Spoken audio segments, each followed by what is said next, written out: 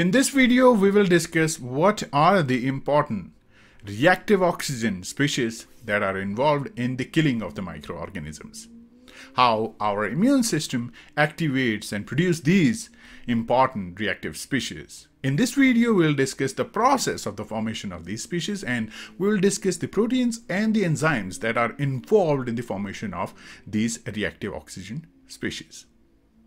Before we start the lecture, I have a quick request to make. If you are new to the channel, then please do subscribe to the channel, and if you like the video, please hit the like button.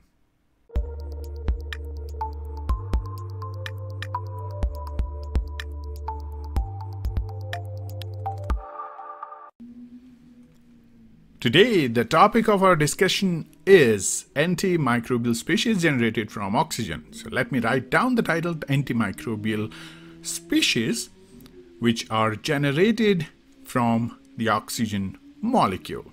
They are also known as reactive oxygen species. So I want to list out all the reactive oxygen species first, and let me write down first the reactive oxygen species here, and then I will explain all the species. The first one is superoxide anion, which is O2 negative.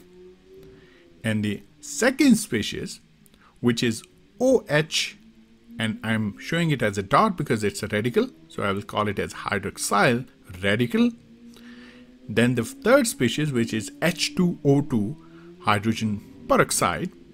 We all know that it's an important disinfectant. The third one is HClO, which is hypochlorous acid. These are four important reactive oxygen species, in short ROS, and the process of synthesis of these species starts with the oxygen molecule. So here I am writing O2, which is oxygen, and then first step is the production of superoxide anion. So the construction of or the formation of superoxide anion is performed by NADPH phagosome oxidase. It's an enzyme, it's a protein, so let me make a globular structure for this and represent it as a protein.